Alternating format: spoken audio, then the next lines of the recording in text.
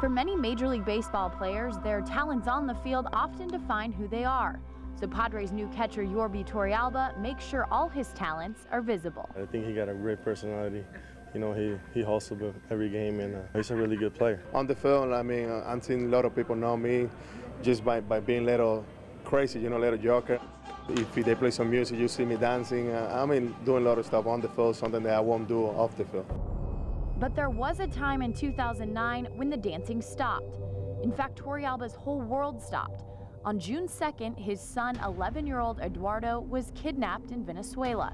He was returned unharmed, changing the catcher's perspective on the game he plays forever. It's from 1 to 100, I think, because obviously, you know, before I think I was taking probably like too personal my job, and then sometimes while I wasn't doing well, you know, I was like getting really frustrated, and I wasn't realized, you know, that in life, you know, you got more important things like family, and then now I just, you know, I really appreciate my family a little bit more than I did before, probably.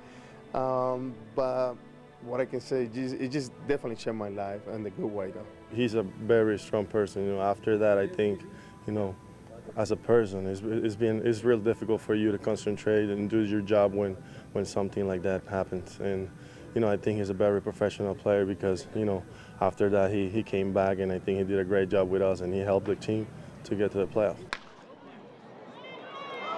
And he did it in a role that may not have been familiar, but the shoe fits. The veteran teaching catcher. Teaching is kind of hard part because you don't really know what to expect, you know, from a guy that you try to help. But so far so good with Nick, and then I'm seeing it was really good with Chris Ayanera last year when I was with the Rockies. This is a great guy to have around. I mean, it was an unbelievable resource. You know, he's a really good friend.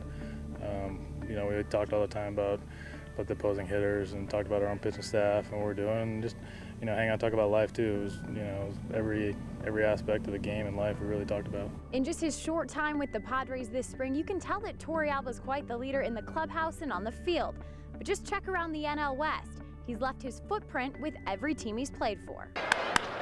He's a big game performer. That's exactly who this guy is. He rises to the occasion, and he knows what those big moments are all about, and he thrives in that type of environment. He's a very energetic type guy that other people feed off of, and he embraces the fact of bringing a pitching staff through a given day and or week, month, season, whatever it might be. He prides himself in being very, very good at that.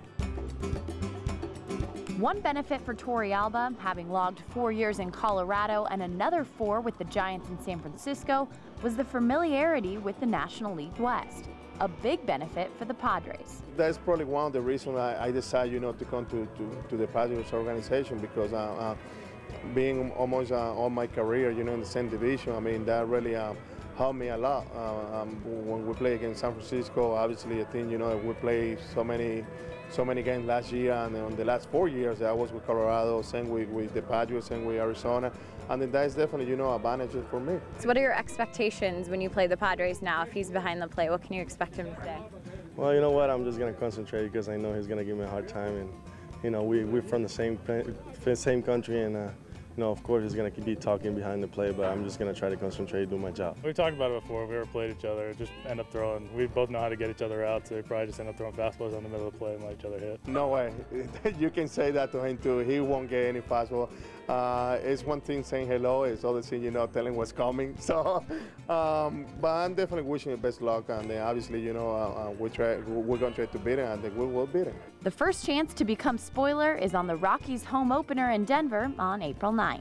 Reporting in Arizona, I'm Jenny CAVNAR for Postgame.